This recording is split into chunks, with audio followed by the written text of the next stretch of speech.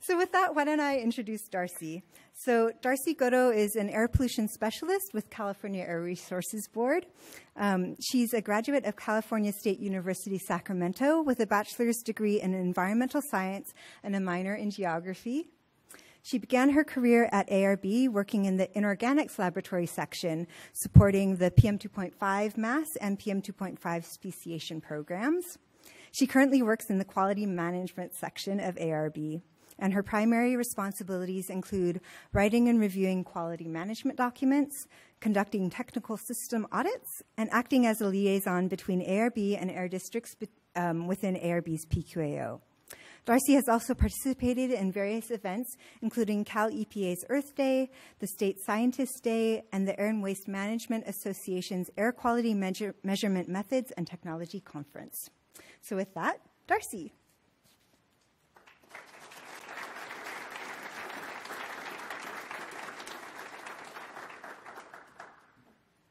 Morning, everybody. Can you all hear me? Okay. I see everybody stayed out of this front little splash zone for us nervous speakers. Smart thinking. Thanks, Gwen, for the introduction. Again, my name is Darcy Goto, and I will be discussing the PQAO from ARB's perspective. And my presentation is titled Getting to Know the Air Resources Board's PQAO. So, there we go.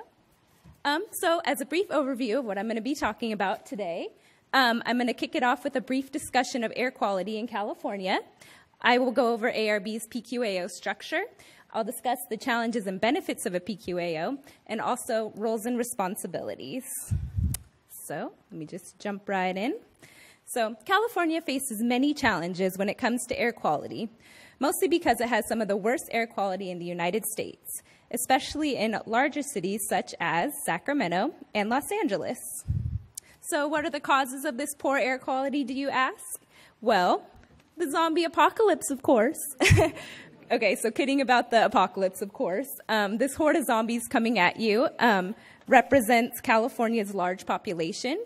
We have over 33 million humans living in California, and we aren't zombies yet, and hopefully we won't be after this training, but no promises. But as humans, we do produce all sorts of air pollution from sources such as automobiles, industry, wood burning, and agriculture. California's topography is also perfect for trapping and forming air pollutants. Most of California's largest cities, such as Sacramento, Bakersfield, and Los Angeles, are built in valleys surrounded by mountains. These areas are natural bowls which trap pollution and prevent air from circulating. But luckily, there are multiple organizations playing a role in monitoring and regulating air quality in California, including the Environmental Protection Agency, the Air Resources Board, and 35 air districts throughout California. But with this many organizations participating in air quality, miscommunication is bound to occur, which can compromise the integrity of the data produced. This begs the need for quality assurance oversight, which brings us to the Primary Quality Assurance Organization, once again, or PQAO. So Gwen gave us kind of the nitty-gritty definition of the PQAO, but as a quick recap, a PQAO is a monitoring organization or group of monitoring organizations that collects data for regulatory purposes. A PQAO provides quality assurance oversight and ensures that the data produced is consistent, high quality, and defensible. So, as you all know by now, the Air Resources Board is a PQAO. It consists of all monitoring organizations within California, with the exception of the Bay Area Air Quality Management District, the South Coast Air Quality Management District, and the San Diego County Air Pollution Control District. And these three organizations are their own PQAOs. The ARB PQAO also doesn't include tribal monitoring organizations because they collect non-regulatory data that is not submitted to the Air Quality System or AQS database. So the ARB PQAO contains or oversees 32 air districts who then operate over 180 air monitoring sites. All right. So this is a map of the PQAOs in California. We have the Bay Area in yellow, the San Diego PQAO in orange, the South Coast in pink, and the Air Resources Board in blue. And as you can see, ARB's PQAO covers the largest geographical area, we have districts ranging from the Oregon border to the Mexican border, and from the Pacific coast to the Arizona and Nevada border. So this is an org chart that illustrates the quality assurance oversight within California. EPA Region 9 oversees the 4 PQAOs, and then ARB is unique because it provides oversight over multiple air districts who then operate their air monitoring sites. And 2 of the 32 monitoring organizations that I have up here are the North Coast Unified Air Quality Management District, who operate sites such as Crescent City and Eureka, and then the Mojave Desert Air Quality Management District, who you are going to be hearing from next. They operate sites such as Victorville and Trona. Oh, and there's also kind of a dotted line relationship between the 4 PQAOs. We collaborate on items such as training and quality management documents. So, ARB faces many challenges as a PQAO. First off, it contains a large number of monitoring organizations covering a large geographical area. This can make communication and collaborative partnerships difficult. It's also a new organization or idea as of 2006, so we're still working towards a clear understanding of of the expectations of both ARB and districts as part of the PQAO.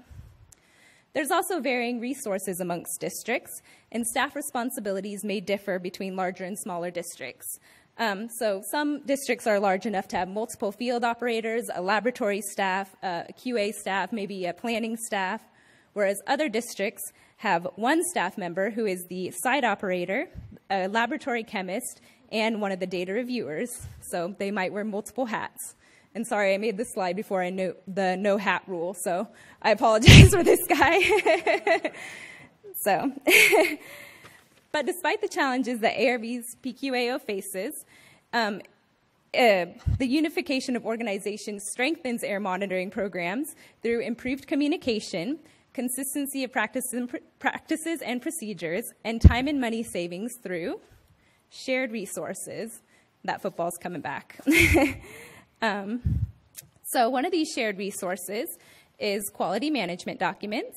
Federal regulations require a PQAO to operate under various documents, including a quality management plan, a quality assurance project plan, and standard operating procedures.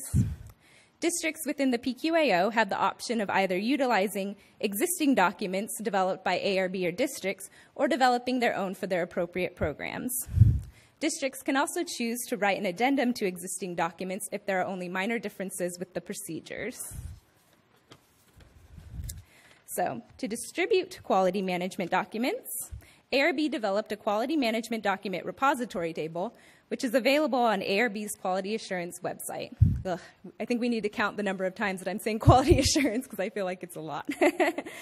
Anyway, the portion of the table that I have on screen, it's a small portion of our gaseous criteria pollutants table. We have the monitoring organizations listed on the left column and the pollutants listed across the top. And within the table shows the documents that are utilized by the organizations, as well as the status of the documents, whether they're pending or finalized.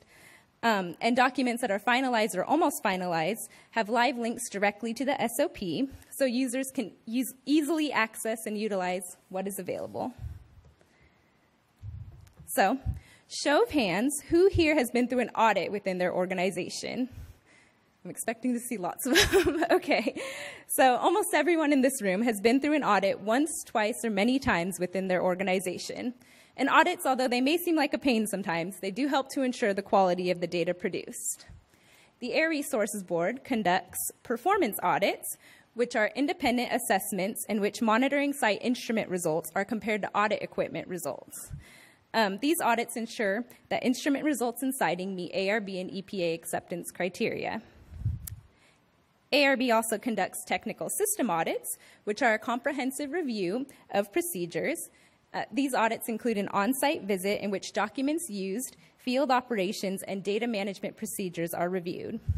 A formal report with recommended corrective actions is provided to the district following the on-site visit. So, ARB also provides tools for documenting corrective actions. Documenting air monitoring issues and corrective actions is important because it helps to ensure the defensibility of your data. ARB issues AQDA, or Air Quality Data Action, or AQDA requests. These are issued when performance audit results do not meet acceptance criteria. They document the issues discovered during the audit and requires corrective action by the site operator. And I'm coming to those cans, Dawn. ARB also uses the corrective action notification, or CAN process. This is a new process that was identified by ARB and the US EPA as an essential component for documenting and correcting air quality issues that may impact data quality. Unlike AQDAs, which are primarily issued during audits, a CAN may be initiated at any point during the air monitoring process and by any individual involved with the data generated.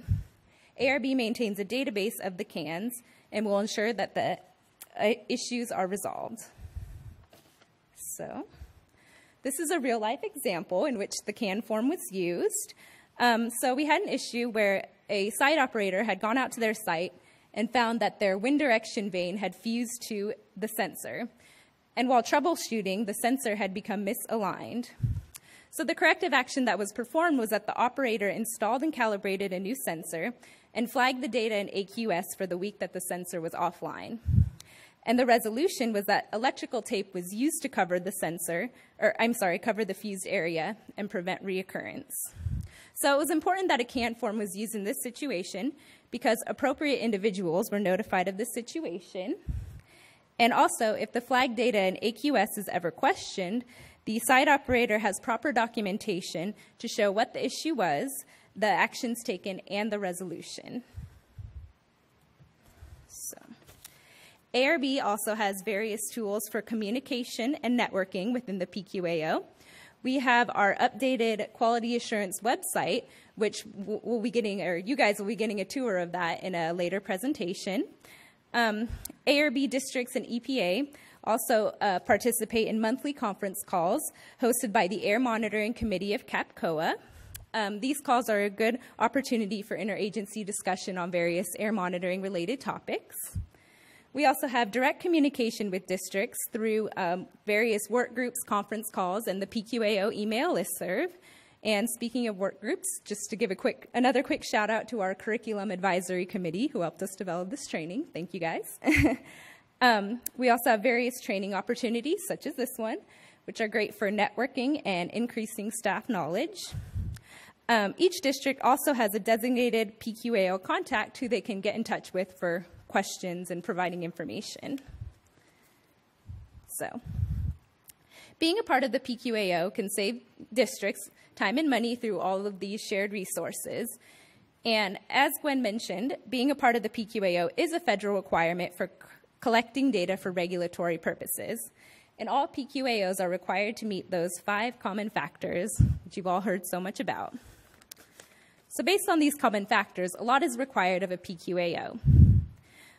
As a further examination of the benefits of being a part of the ARB PQAO, here's a side-by-side comparison of what is required of an independent PQAO versus what the ARB PQAO can provide. So as an independent PQAO, you must develop quality management documents, you must have calibration facilities and standards, you must have independent audit services, and meet co-located monitoring requirements. So not only do these things take time and staff resources, it's also costly. Calibrations from outside vendors could be anywhere from $200 to $400 an instrument.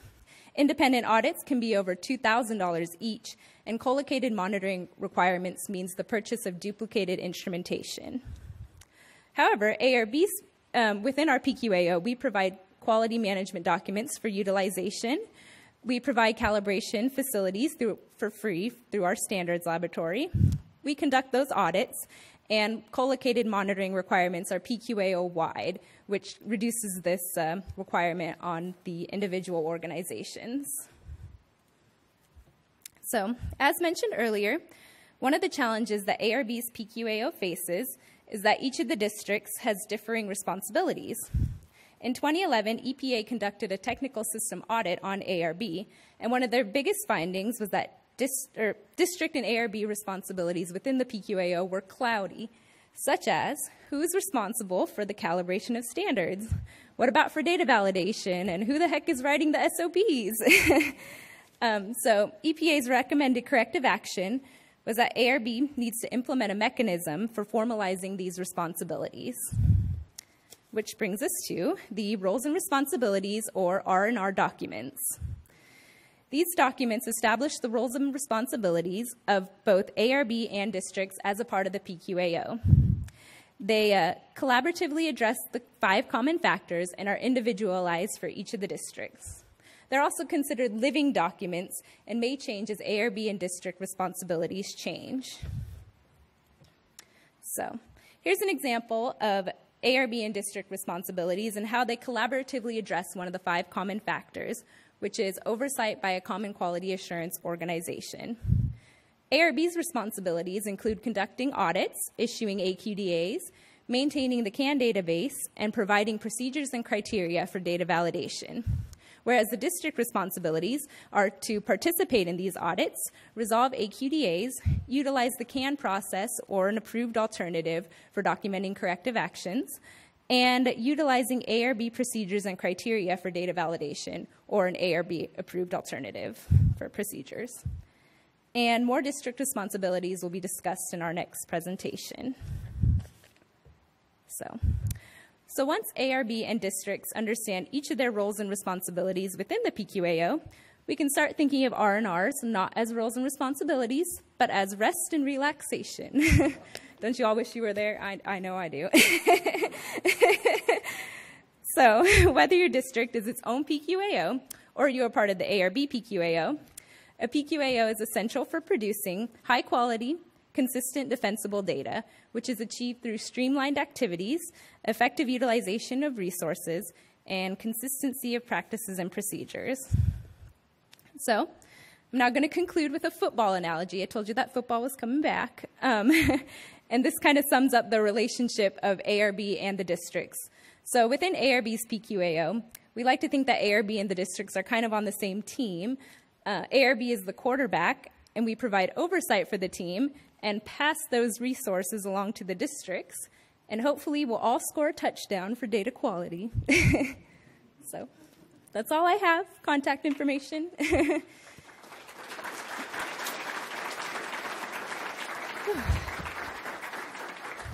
Thank you.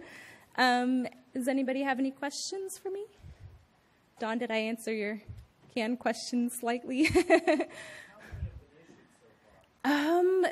There has over 100. I'm looking at Greg, who maintains our database. 90? Okay. So quite a few, and just for all sorts of different reasons. And I think we're still trying to pin down, what we're using for a CAN and what shouldn't be used as a CAN. And it's all kind of a work in progress, but I think it's still great for documenting our issues. So. One of the nice things that will be coming out shortly is I asked staff to summarize the CAN for 2013 to look for systemic issues or commonalities that we can address from a PQAO perspective. And the nice thing is that there were some issues that resulted in double-digit CANs being introduced. One of the big ones was documentation. So we're going to take that and we're going to issue a report that should be coming out within the next few weeks, and hopefully outlining some steps we can to reduce the frequency of those particular issues. Thank you, Mike. Ken? Yeah, nice presentation. Thank you. Repository for CANs? You mentioned that in your example that you can use it to document the problem and resolution. Are they available to everybody? Not currently. We don't have them available online so that everybody can see them. It's kind of just a little database for our use, but that actually might be a good idea to kind of put them out there, and that way everyone can have examples of, what they're being used. was brought up, and the reason we didn't go that route at this time was because we didn't want to highlight any particular agency. We want to highlight the issue, so that's why we decided to move with the report that summarizes the CANs in 2013, so we can focus on the issue and not a particular agency. Yeah. Maybe you can touch base on when is it appropriate to initiate CAN and when it's not appropriate, because I usually get questions from the districts like, do we have to use a CAN to document our automated calibration every month or Yeah. so, or it have to be a systemic issue like Mike mentioned, where it happens for many days or weeks or at the end before they utilize a can or not. Right, and we do have an SOP, although we do, within the SOP, we kind of state that it's to the discretion of the site operator, and it's a little vague. It's just basically any issue that may impact data quality, whether it's, for one day or multiple days. So we just kind of like to leave it up to you guys since you're the initiators and taking ownership of the data. But hopefully, once we get some more examples and get it going, we can have more examples of when it should be used. And maybe you could revamp the SOP and say be more discreet, saying use a can only for these instances. Right. Rather right. than saying it's up to you guys, because they'll be calling me and say, hey, is can appropriate Is this the reason? or not? Is that, is this right. big enough to issue a can or not? And Yeah. I can't provide the answer. I'll be saying, look at the SOP, but the Right. SOP says back, it's like a circle thing. It's like Yeah. up to the discretion of the initiator. Right, yeah, so maybe that can be definitely. more just explicit on the SOP, I guess. Right, yeah, and that's a good point. And yeah, maybe we could include some more examples there, because you're right, it can be frustrating to go through that endless loop. So, but yeah, thanks. Carl. Hi. I want to recap a little bit. There's a little bit of confusion that I am having on the difference between AQDA and a CAN. Sure. If I'm understanding right, AQDA is only issued when an audit is occurring and it's basically affecting data, justifying that data or nullifying it. The corrective action notice is physically changing something or changing a procedure. But one of the things that you said was that a CAN can be initiated by anyone, not just a QA staff. Right. Can you give me examples where non-QA staff, what type of CAN would be issued? Because that's the part I don't get. Why? Who else would initiate a CAN, and how would that be? You mean aside from the QA personnel who have, Other than a right. QA. Actually, most of the cans that we have gotten in with the example that I gave, they've actually been initiated by site operators who have actually, gone out to their site, seen an issue, and then used the can form to document what the issue was. And, so it was kind of used with that to notify their managers. So it is actually more or less, or what we've seen has been more used by the operators. So. Whereas the AQDAs, you're right, those are primarily issued during the audits and by our audit team, whereas the cans can be initiated by anyone involved. So thank you for all the questions. It's great to see everyone's opinion on the can process and what we can improve. So thanks.